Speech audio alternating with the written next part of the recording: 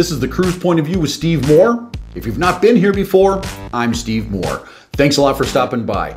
In today's video, I'm going to explain what a studio grip is, what they do on set, the different types of grips, and what they do. So hang out and I'll explain everything.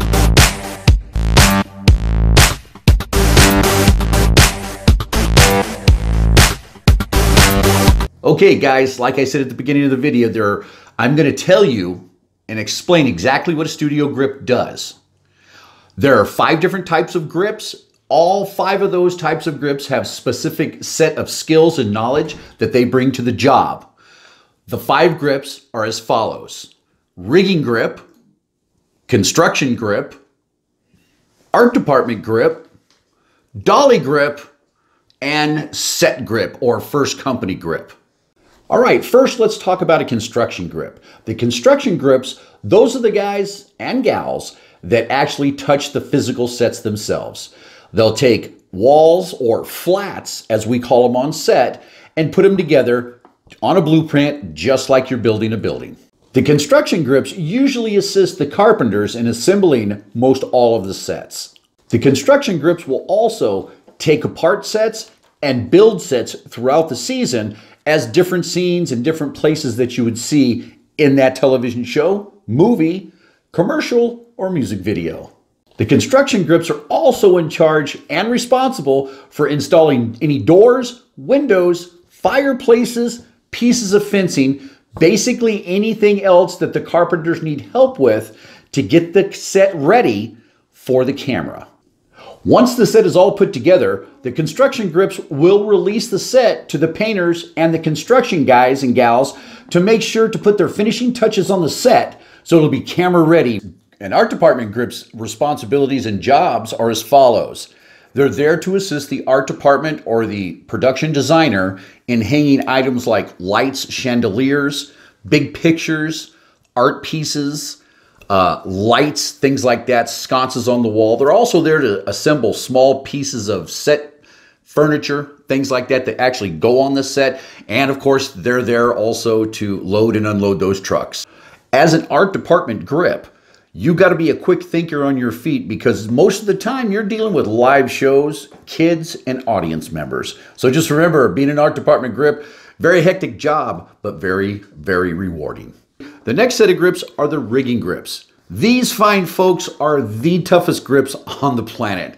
You'll see these fine folks climbing in the sky on box truss, walking out on the perms, pulling up chain motors, hanging chain and pipe for everybody else. These are some very, very hardworking folks. The rigging grips are responsible for all lifting and overhead hanging of any type. Other responsibilities of the rigging grips are they have the fun job of putting together camera rigs on cars, on trucks, on motorcycles, and even bicycles. They are some of the coolest rigs you've ever seen. On set, they're also in charge of hanging the pipe and chain above the sets, which the electricians and the grips can hang their equipment to light the scenes on those sets. Rigging grips are also responsible for rigging up green screens and blue screens. They're also responsible for putting up backdrops, translights, or any kind of lighting instruments that are going to be in the scene. They're also going to be involved in assisting the stunt department in case any kind of stunts need to be rigged at the time of the stunt. The rigging department is there to help. Needless to say, the rigging department and the riggers on that crew have a tremendous responsibility for safety and getting the production done in a timely manner. The 4th type of grip out there is a dolly grip. A dolly grip, in a nutshell, is in charge of all the camera movement, whether it be on a dolly, on a vehicle, or on a movie crane. If it moves, the dolly grip is a part of that. Dolly grips are also responsible for carrying cable and batteries when they're doing a handheld shot.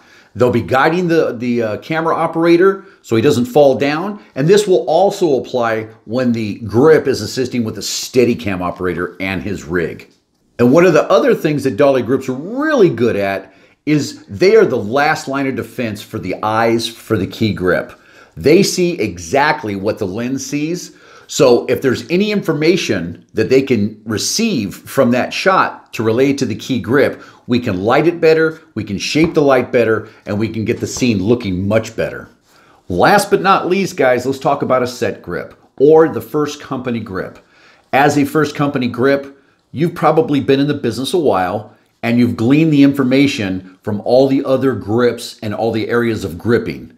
So when you get on set, you kind of have to be a little bit of a MacGyver, if you will. Meaning, if you get on set, the director may ask the grip department, hey, could you move a wall? We're going to put a camera right here so we can get a better shot. So if you were a construction grip at any time, or you have some sort of that knowledge, you'll know how to take apart a wall and to put it right back into place. So when you shoot the turnaround, it'll look the same. You also might be asked to lay dolly track for the dolly grip. Whether you're going to do it for the next shot up because we're running a little late, or we're going to lay the track now and come back after lunch and have it the first shot. So knowing how to lay track, leveling it in two different positions, whether it be straight level or level with the lay of the land. Also, you have to understand where the camera's going to be so you can place the chassis of the dolly on that track correctly. As a set grip, you actually have to know a little bit of rigging also, because if the key grip says, hey Steve, I need you to go up top, meaning go up into the perms on stage and drop some line and a pipe down because we got to pull up a teaser for a light. What that's going to entail is that I hustle up the stairs, I put on my harness, I clip in, and we go out into the ozone. So you have to be able to do that stuff too. Most of the stages are anywhere from 25 to 45 feet up, and they have the other higher stages also. Just understand though, we have a harness on and we are clipped in, and we are trained in safety on these items. Hi everybody. Hey listen, when I was going through editing on this video here, I realized I left out one important part for the set grips. As a set grip, one of our main responsibilities, shape, diffuse, and cut the light per the director of photography's orders, who he gets from the director for the look he's looking for. So just know we're very involved as set grips or first company grips with the camera, with the director of photography. We're dealing with lights, we're dealing with diffusion, we shape it, we make everything look good, all the different shadows or slashes you see in a movie or a television show. Grips did that. So just know that that's one of the most important parts I left out. And I do apologize. I just got very excited about talking about all the other grips and the different opportunities and stuff that we do as grips.